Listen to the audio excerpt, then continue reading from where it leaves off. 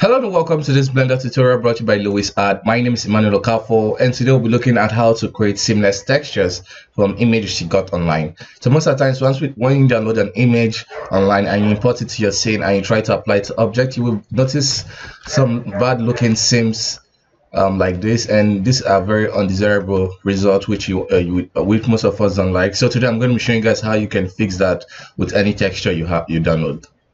So we'll just jump right into Photoshop. We have opened up the image and this is where we'll be taking the fix.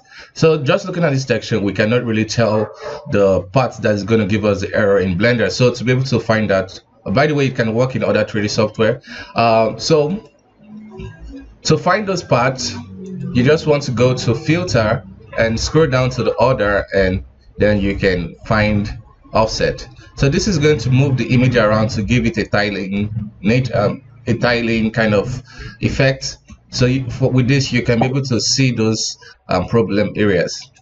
Okay, so once you have discovered those problem areas, and we can see this is the area we need to fix mainly. So there are different ways you can clean up and just clean up this kind of stuff in Photoshop. So the first method is using the clone stamp, and the second one is the content aware feature in Photoshop. So we'll be using those two methods to fix this. So let's just duplicate this image and try those two methods.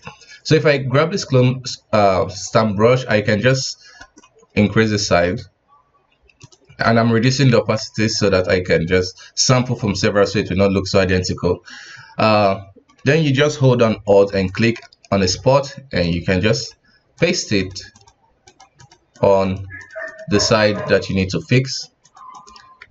And for something like grass, it's very easy to fix this because it's very random, and it looks good right off the back. Okay, so you want to be sure not to drag the brush too much to avoid blurring. So that's one way of fixing it. Another nice way of fixing it is just grabbing this polygon tool and just drag and select a certain area. Okay, and we can go ahead and just feather it out a bit so it's not too harsh. You want to make it as smooth as possible. So we hit OK, and we can hit Shift plus backspace, and this menu is going to pop up. So most of the times you have different stuff selected here. So what you want to select is the content aware, and once you have this, you can just click OK, and Photoshop is going to just go ahead and analyze the image and transfer details from another part of the image to this part. So most of the times, to get the best result, you want to blend this and the clone stamp brush. I'm just going to increase opacity. So you just want to click. So you want to blend it so you get the best result. Okay, so let's do the brick now.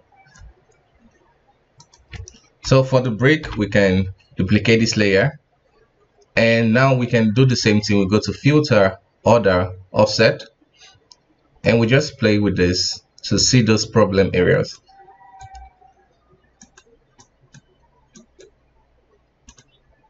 Okay, so we have seen the vertical areas.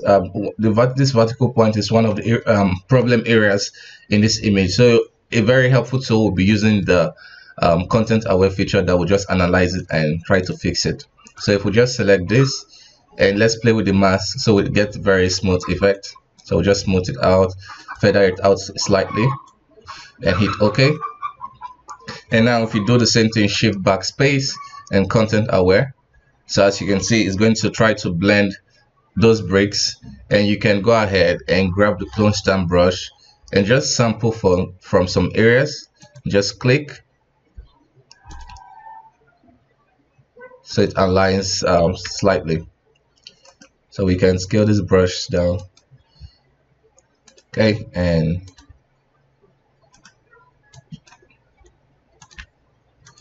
just try to spend more time on it and just make it look nice.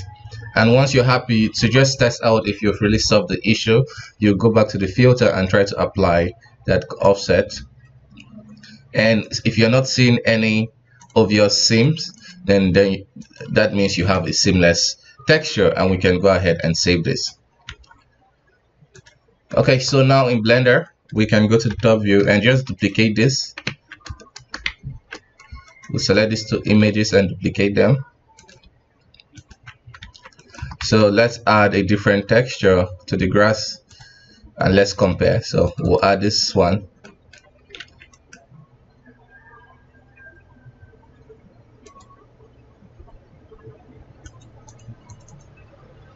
Okay, so we can add this one, and we'll do the same thing for the brick.